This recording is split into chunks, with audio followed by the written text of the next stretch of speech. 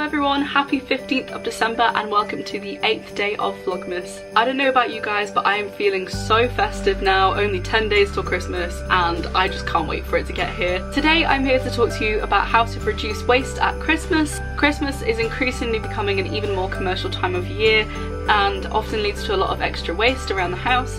So I'm here to talk to you about ways to reduce that waste and to still keep thinking about the environment even around Christmas. So my first tip would be to use brown paper instead of printed wrapping paper or glittery wrapping paper.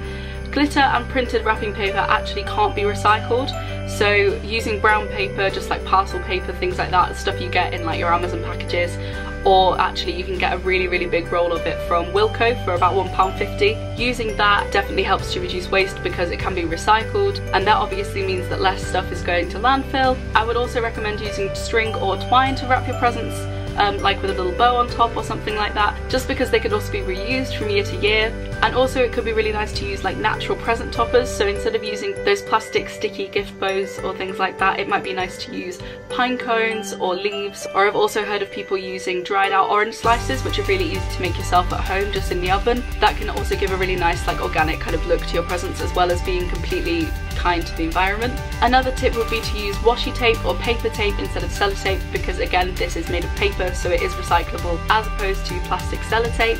If you want to go one above using all the recycled and recyclable things, then you could even use reusable wrapping paper. So places like Lush sell knot wraps, which are basically big pieces of like a silky kind of material with a nice pattern on them, which you can use to tie up your present in, and then they can be reused again and again and again, or even worn as like a scarf or something like that. The ones from Lush could be quite expensive, but I think you could find a lot of similar things in charity shops, and that way you're not creating any waste from wrapping your presents at all. My second tip would be to upcycle or create gifts rather than buying things from stores, because again, buying loads and loads of new things at Christmas doesn't really have a great impact on the environment. So for example, you could make like jars with fairy lights in them, candle holders, things like that. You could also go down an even more crafty route and do some knitting or crocheting or embroidery or paper crafts or anything like that, and create little gifts for your family and friends. I know people say this a lot, but it really is the thought that counts with Christmas presents rather than the money spent. So I think a lot of people would really appreciate people taking the time and effort to make a personalised gift just for them. Another idea would be getting experience kinds of gifts. So rather than going and buying something from a shop, you could get them an experience.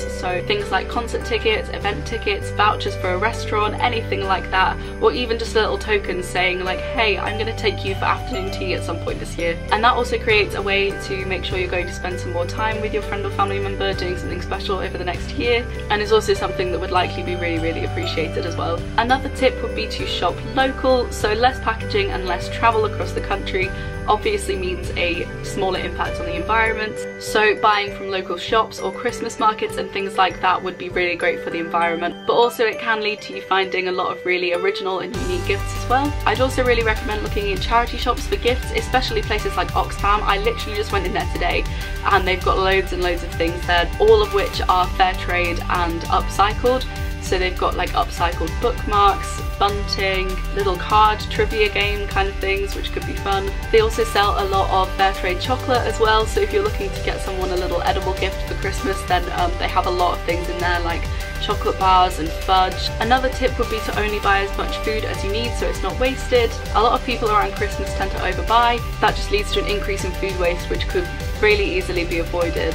And then also just buying local or low waste where food's concerned as well is a really good idea, so buying things packaging free if you can, like your fruit and veg, and also buying from local shops as well, like farm shops and things like that if they're available to you. So my final little, I guess, tip or like closing thought would be to only buy what you need or what you can afford over Christmas. There is absolutely no obligation to follow the like commercial Christmas hype. That is not what it's about at all.